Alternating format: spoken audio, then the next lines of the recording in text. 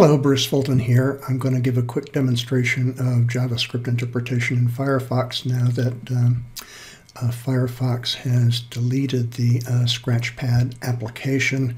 Scratchpad was a popular application. I'm not sure why they have decided to deprecate that function. That allowed you to do some JavaScript interpretation in real time, test it out, and then save your scripts. That's been deprecated starting with, I believe, Firefox version 72. But it's still possible to do some JavaScript interpretation, and I'm going to show you how to do that. Load Firefox, go ahead and take a look at your options here. What you're looking for is Web Developer. Go ahead and select that and go to your web console. That brings up your developer tools. One of the things you see here is a command line where you can enter things. I'm going to suggest you go to the split window here. You can either click this icon, or you can also go Control B for the Mac. That's going to be Command B. That'll give you a split line.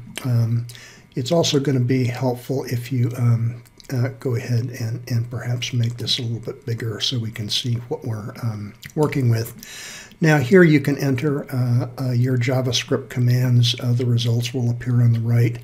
Unlike Scratchpad, you do have to click Run to execute your lines to interpret them. So I'm going to enter a simple line of JavaScript here. We're going to define a variable. It does offer some syntax suggestions. And as you go, so I'm going to enter var text equals, we're going to say hello world. We need to jump around that to truncate our line. And then we're going to execute text. And it offers some helpful suggestions here. So text, and then we have to click run. And we see that it executes that and prints our hello world text variable here.